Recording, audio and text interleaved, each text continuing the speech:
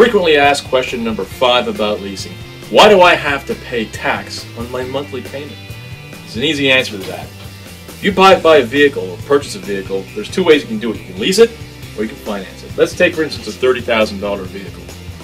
If you finance that vehicle, you finance the entire purchase. When you finance that and you buy that car, you've got to pay the tax on that $30,000 up front right away. So let's say on a $30,000 purchase, your tax is 15%.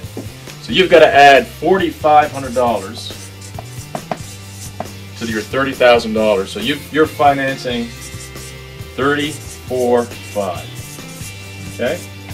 Plus whatever interest you're paying. So you're paying your monthly payment includes not just the full purchase price, but the full tax. On a lease, a little bit different. On a lease, you're not actually paying for the entire vehicle.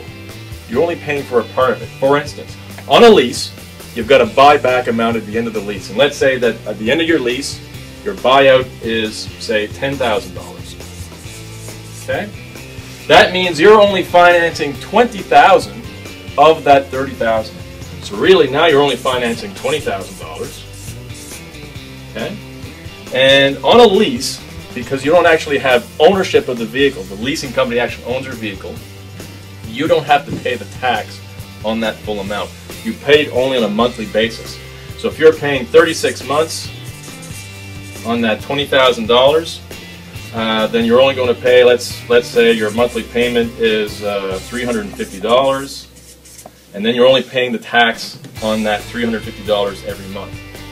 Instead of paying, let's say you finance this for 60 months, and your payment might be $550. Well, in that payment, you've now paid the full tax on the full purchase price.